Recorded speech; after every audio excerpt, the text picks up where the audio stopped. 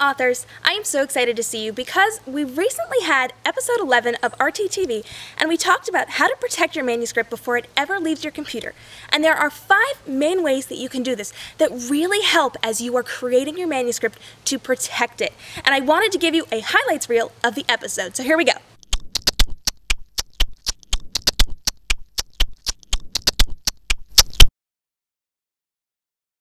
Step 1 is to make sure that your files are saved in multiple locations, just in case your external hard drive breaks or your jump drive breaks or there's a fire in your home. You have multiple backup copies in case something happens that you can go back to and not lose all of the work that you have put into your manuscript.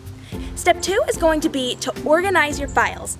Have a folder and subfolders within that and then subfolders within that, so that you always know where to find your manuscript or the different parts of your author marketing so that you do not lose it and you can get it to people quickly if you need to.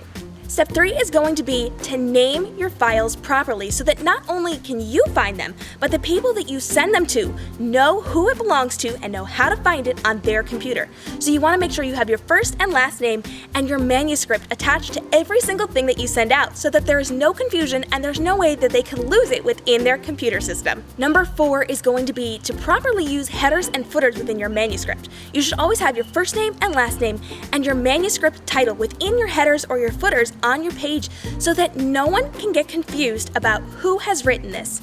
And if you have sent this to someone who you do not know, who does not know you, and they are reading it and they want to remember who has created this without flipping back or without having to go through their emails and look at their files, they want to be able to look up at the top or the bottom of your page and know that it belongs to you and how to contact you.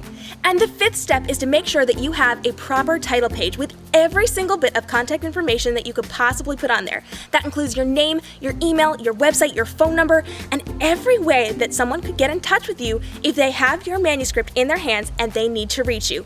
You want it all in one easy location so that they can find it easily and without having to search. Now, bonus for you, make sure that your email signature has all of this information too, so that when people go into your email or they're reading something from you, they know exactly how to find you. Whether it's through your website, your email, your phone number, or your social media, they can easily click and reach out to you, or they have it directly in front of them and they don't have to search for it. By using these 5 steps and that bonus, you will ensure the safety of your manuscript when you send it to people or when you leave it on your computer so that nothing bad happens. And let's face it, bad things do happen, and you want to make sure that your manuscript is protected.